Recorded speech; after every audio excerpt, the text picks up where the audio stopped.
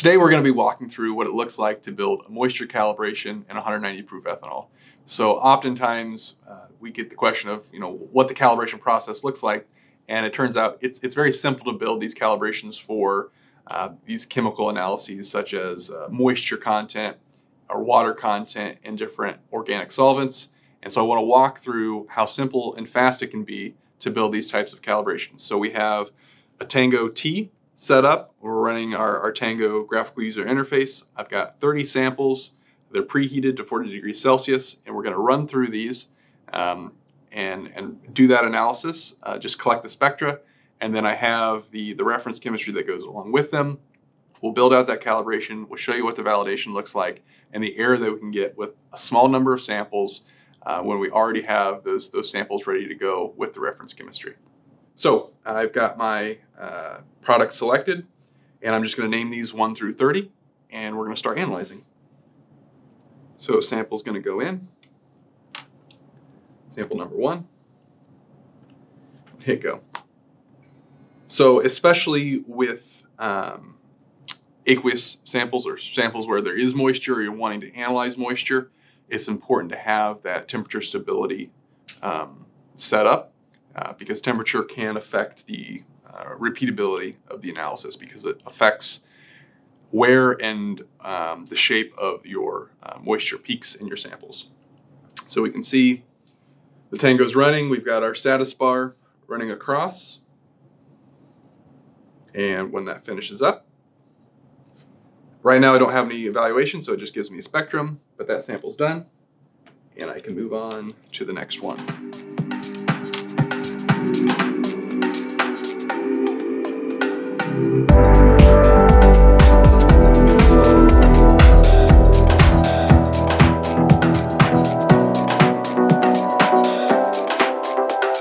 So at this point, we've been interacting with what we call the Tango GUI, Tango Graphical User Interface. And once this sample finishes up, I'm going to switch to our OPUS platform, which has our calibration software called Quant2.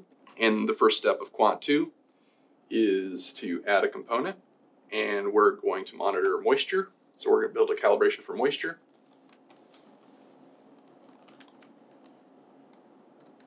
And the unit is %. And then we're going to go find the spectra that we just collected. So I have them saved to the desktop.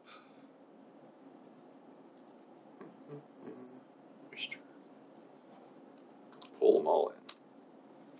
And I have all of the calibration data here.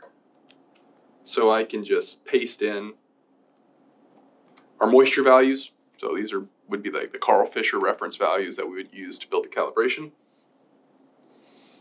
And I'm going to go to the Validate tab.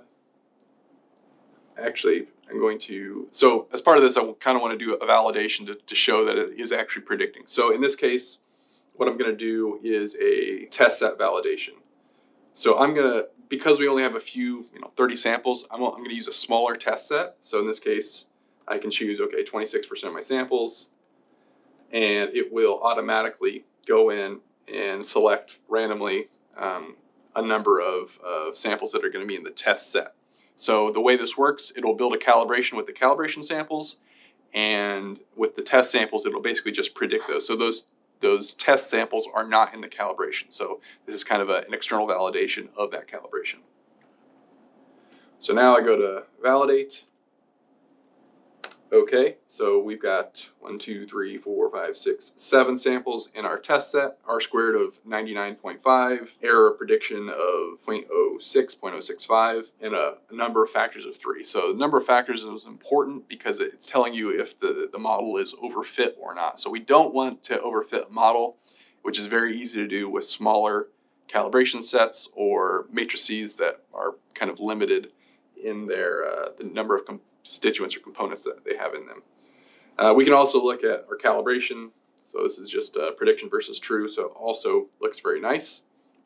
But we can continue on here and do an optimization. And the optimization in Quant2, what that's doing is it's looking at different regions of the spectrum and different pre-processing techniques to see what gives the best error of prediction. And in this case, it's going to order everything by error. It'll tell you what the number of factors is, the regions it's using, and the pre-processing techniques. In this case, I want to be really careful with the number of factors because I know there's just not a lot of components in this matrix, so I wouldn't want to use an 8-factor model in a moisture calibration for 190 proof ethanol. So I can tell it to use a max rank of, let's just say 4, and I'm going to change some of my regions to reduce some noise that is going to be in them, and re-optimize. Okay, so now it's got a little bit better. Parameters, validate, okay. And so now 99.97 for an R-squared value, and call it 0.02% is our error prediction for the method. And we can also check our error versus rank plot. So rank, or number of factors, is a measure of the complexity of the model. So as the complexity increases, we want to see a corresponding decrease in the error of the model. So we can see that nicely here, where as we're increasing to 4 factors, we are reducing our error. Now, you might even consider using 2 or 3 factors for this matrix, so that those would also be possibilities. But in this case, our calibration is built, and all we would need to do is save that model, put it back on the GUI, and from here we can start analyzing moisture content in your 190 proof ethanol.